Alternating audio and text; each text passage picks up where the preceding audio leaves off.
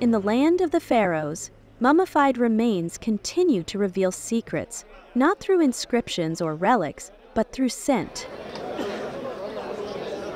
At the Egyptian Museum in Cairo, researchers are capturing and analyzing the very air sealed inside ancient sarcophagi to unlock the aromas of mummified bodies that have endured for millennia.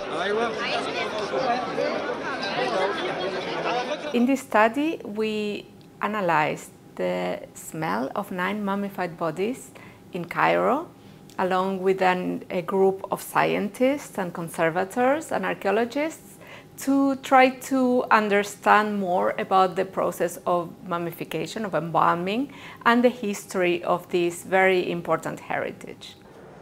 Leading this pioneering work is Dr. 𝗪𝗪𝗶𝗶𝗀𝗪 from University College London, working in collaboration with the University of Ljubljana. Our nose is a fantastic tool to learn more about the past. So we decided to explore this idea of a nose as a diagnostic tool in the case of mummified bodies. By carefully inserting instruments into the sarcophagi, the team collected 10 liters of ancient air, capturing the volatile compounds responsible for the mummy's distinctive odors.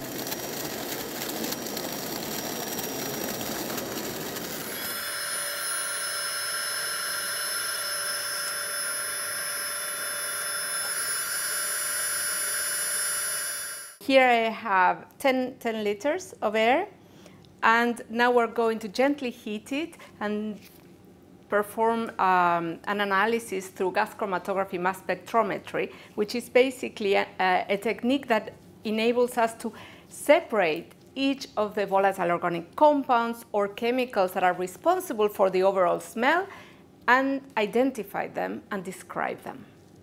Once captured, the air is drawn through specialized tubes, then gently heated and analyzed using gas chromatography mass spectrometry, a technique that isolates each chemical compound contributing to the smell. After we took the sample of air, we bring it to the laboratory, and this is a gas chromatograph mass spectrometer.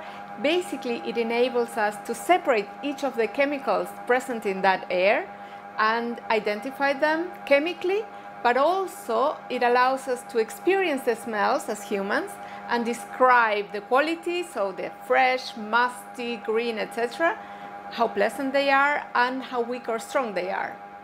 The separated aromas are then smelled by human analysts trained to detect and describe scent notes such as freshness, sweetness, mustiness, and intensity. We worked with human analysts who smell the volumes of air that we capture from inside the sarcophagus and describe their smells. So some of these smells were sweet, woody, resin-like, some of them even tea-like, so they smell like black tea.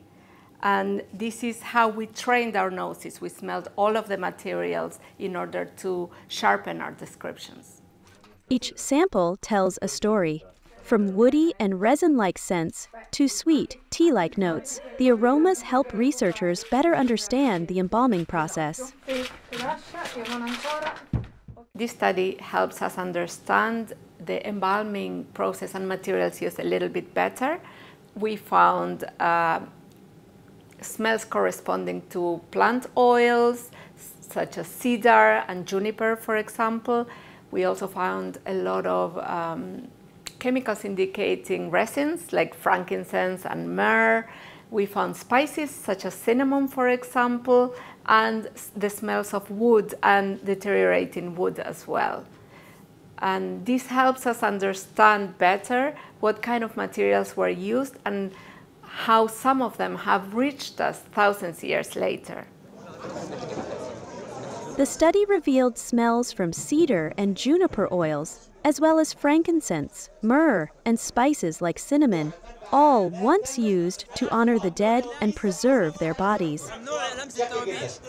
One of the innovative contributions of this study is to the emerging field of olfactory heritage. And this studies how, using our nose, we can learn more about history and heritage. We can communicate the significance of our heritage better. This involves using cutting-edge science, heritage science, artificial intelligence to find references to smells in the past, and also working with perfumers and scientists to bring back these smells so people can experience them in museums and develop a personal, emotional connection with heritage. This novel approach, non-invasive and non-destructive, ensures ancient remains are preserved while allowing researchers to decode their past. Now, museums could bring these scents to life, creating immersive experiences that connect visitors with history, not just visually, but emotionally and sensorially. In ancient Egypt, scent was sacred, and thanks to modern science, it's helping us breathe new life into the past.